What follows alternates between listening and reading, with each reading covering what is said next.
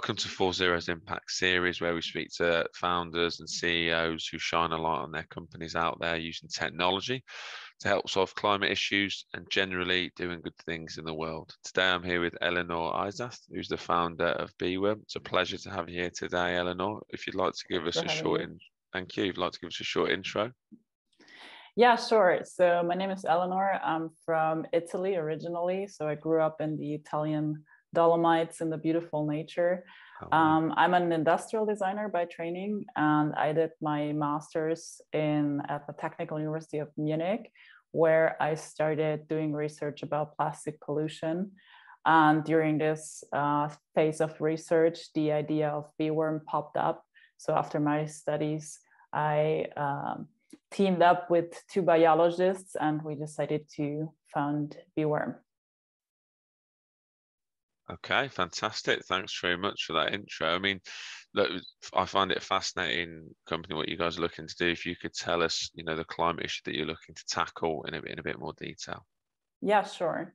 So plastic pollution is actually really linked to climate change, because it's creating a lot of problems that are also connected to climate change. So for example, the plastic disposal and production results in 850 million tons of greenhouse gases in 2019. So it has a huge impact on climate change. And also, as you might know, most of the plastic gets burned today, or it gets disposed to nature, which is even worse. But the one that gets burned, for 1 kilogram, you create 2.8 kilogram of CO2. Really? So yeah, it actually has a huge impact on greenhouse gases. And what we are trying to do is to keep this carbon in the circle in order to use this resource for industrial purposes and not put it in the environment. Yeah, of so course.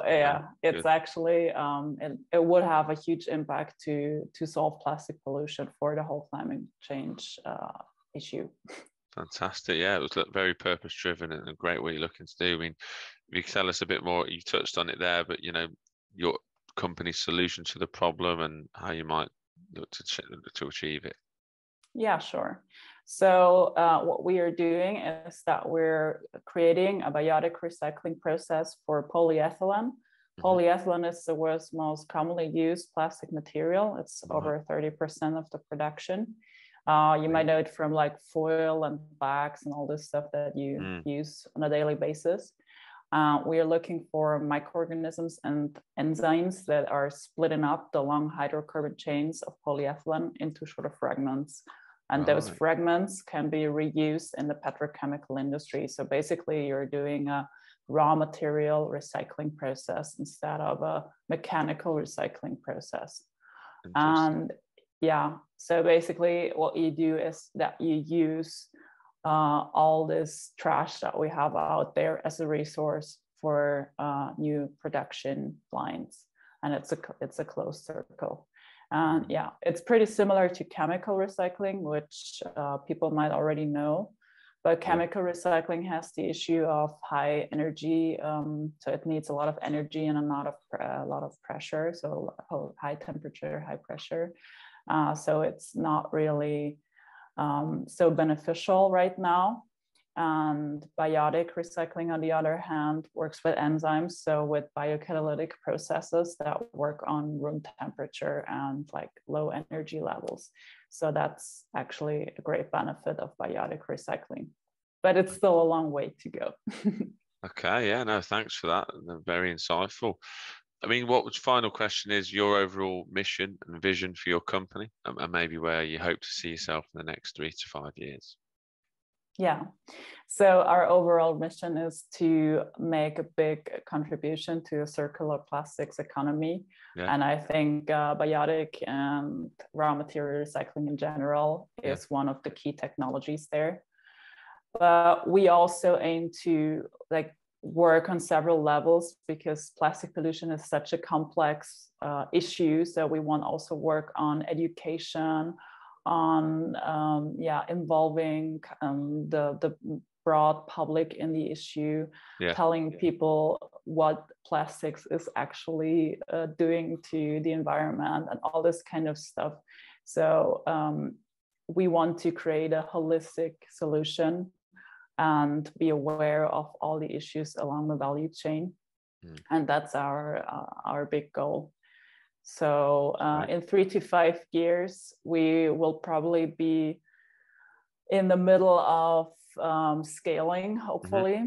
So you have to, it's a bit hard for biotech to say how long it's going to take. But usually it's 5 to 10 years for a normal development timeline. It's not like software. You have to work with living organisms and all this kind of stuff. And it's really, really research based. So it's gonna still take a while, but we do have a lot of support from the Technical University of Munich. So we try to accelerate things a little bit in the next couple of years, and then hopefully we will have a working process that really is a game changer in the industry. Sounds fantastic, and I wish you guys the best of luck in hopefully, hopefully that process can be quicker and more efficient than hoped, So, but look, thanks so much for being a guest today on the Impact series. Hopefully we can have you on as a guest in a future series, reflecting on this time and seeing the progression that you've made and also the impact that you guys have had. But thanks again. And if there's anything else you'd like to add. No, thank you for having me. I'm looking forward to talk to you again. And I'm happy that you wish us luck. We will need it, but we're super motivated. Hope to see you soon. Thank you.